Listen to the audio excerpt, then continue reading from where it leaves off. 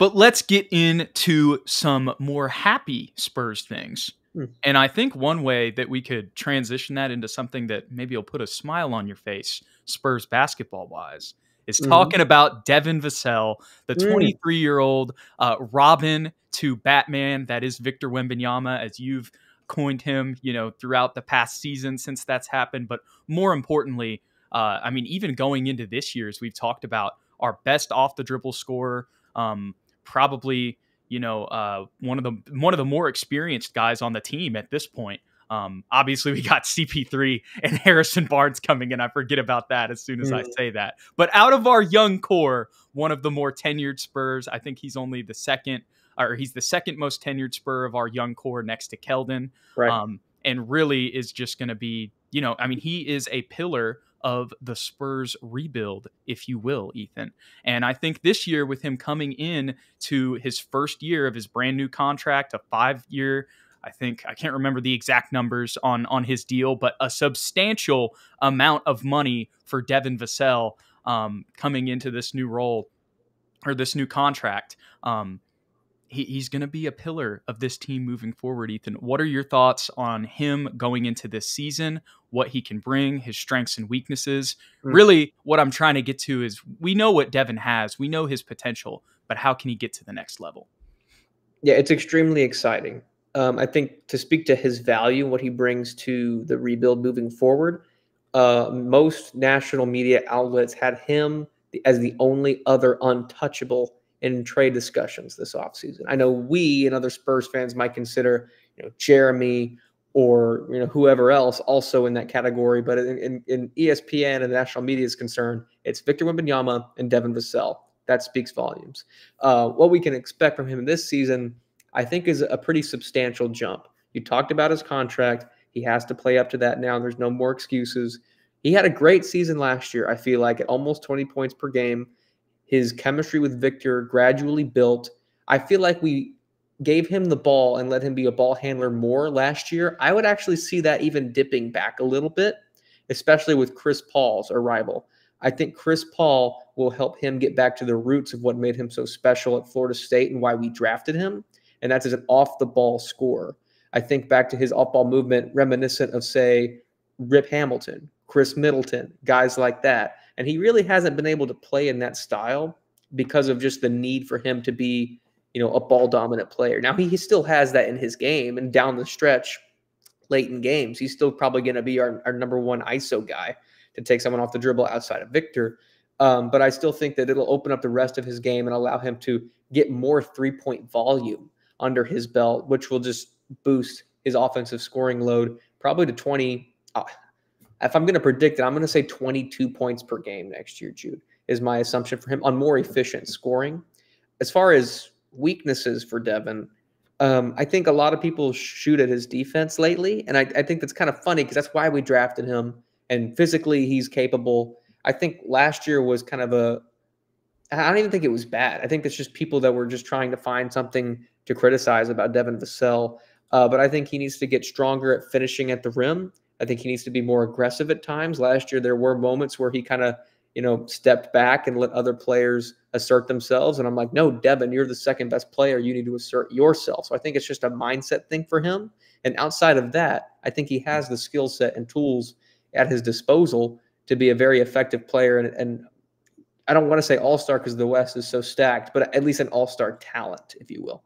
No, for sure. I mean, that's a great point of what you put there, like an all-star level player. Now, in the West, there's so many big names, especially at the guard position. It may take a couple years for Devin to be able to sneak in there. Right. But I think the way that you just put it is a really, really good encapsulation. And one of the things that I was thinking about while you were talking is one of the ways that last year kind of benefited Devin is that now with Chris Paul and Harrison Barnes, and obviously Harrison Barnes isn't necessarily a ball handler, but with Chris Paul coming into the starting lineup, with him, playing more of an off-ball role, obviously with, again, Chris Paul being in the starting lineup, the experiences that he had last year where he did have to take the ball up the floor, he did try to have to orchestrate some sets. He did have to just do a lot of isolation and creativity because we didn't have that many structured sets last year. I think that those experiences are still going to benefit him. Like you said, down the stretch, if we need somebody to go off the dribble in isolation, like he has those reps now, in real NBA games. But again, that's not, and at the same time, he's still 23 years old. Ideally, that can continue to just get better and better, especially at the start of this contract. But at the same time, where he can be maximized and also where he can kind of have the load taken off of him a little bit offensively as well, is in that new, position that he'll kind of be playing in a sense next to Chris Paul. I mean, he's going to be told where to go. I guarantee you he's going to be in corners. He's going to be on the wing. Mm-hmm. Maybe we'll even see more floppy sets for Devin because he's not going to have to handle the ball all the time coming up the floor.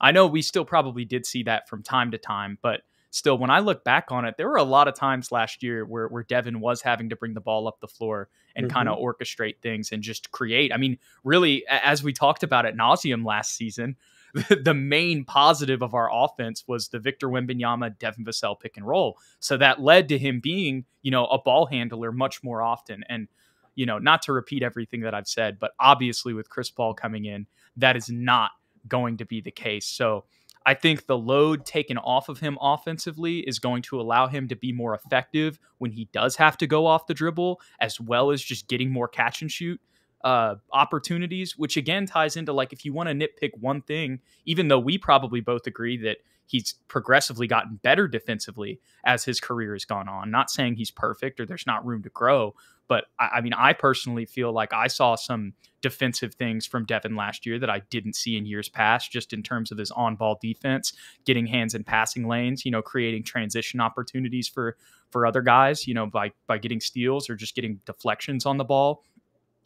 All of the offensive stuff that Chris Paul is going to unlock, if you will, for him as an off-ball player, as well as, like I said, taking the load off, that's also going to mean that he's going to have more energy to expend on defense.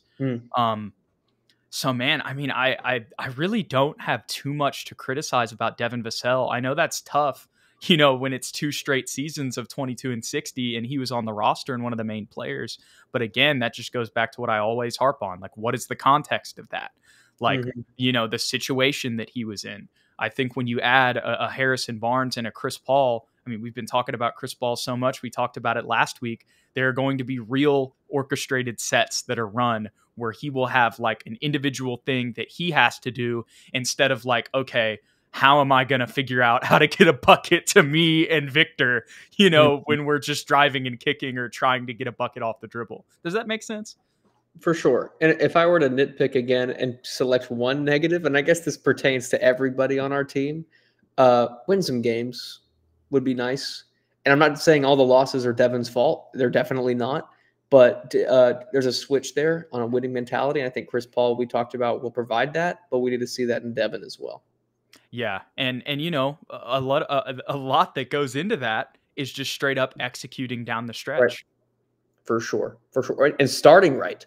How many games how many games total did we start well and end well?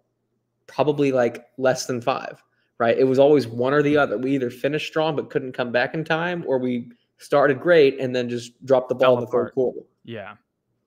So consistency.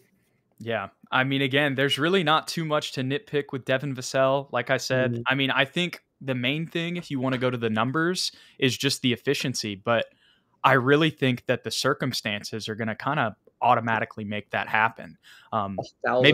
Maybe automatically isn't the best word there, but it's definitely going to make that efficiency, it's going to make it a lot easier for Devin to be efficient because of the situations that he'll be put in this year. 100%. I think Harrison Barnes is getting lost in this discussion. I'm glad you continually bring him up, but he's also a veteran presence that's a good enough playmaker, a connective piece that's going to open up the floor for all of these guys as well.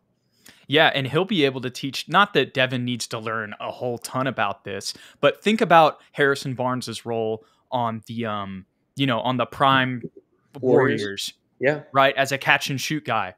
He can definitely help Devin out with that and how to like move off the ball while you're still in that role. I mean, sometimes you are just going to be sitting in the corner. Like that could just be the situation depending on the set. But a lot of times, they'll kind of trail guys or have to move around the wing depending on what's going on with the rest of the offense. So anyways, we could go into the nitty gritty of that forever. The point is Chris Paul is going to help orchestrate the offense, which is going to benefit Devin, and Harrison Barnes can teach him a ton as well. Agreed.